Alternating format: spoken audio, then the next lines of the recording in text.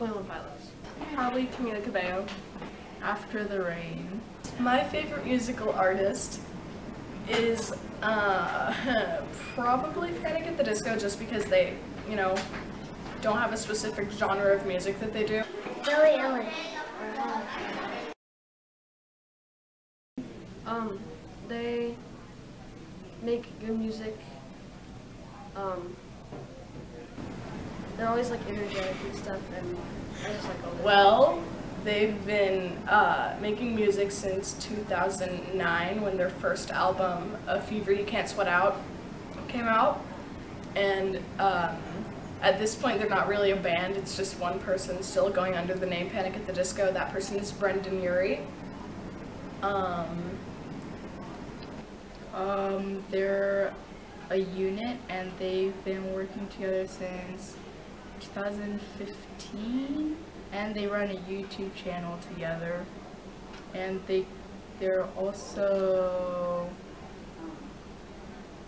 work together on an app called Nico Nico Doga. It's like a Japanese app. So yes, they're a Japanese band, and they've been good friends for a while. I guess that's pretty much it. She's basically an artist from Cuba, and she sings regular pop music. She sings a lot of like, like depressing music kind of, and like that kind of relates to what she's going through. Well, I like that they are able, they don't exactly have one, type of music that they do. They can kind of change what they do.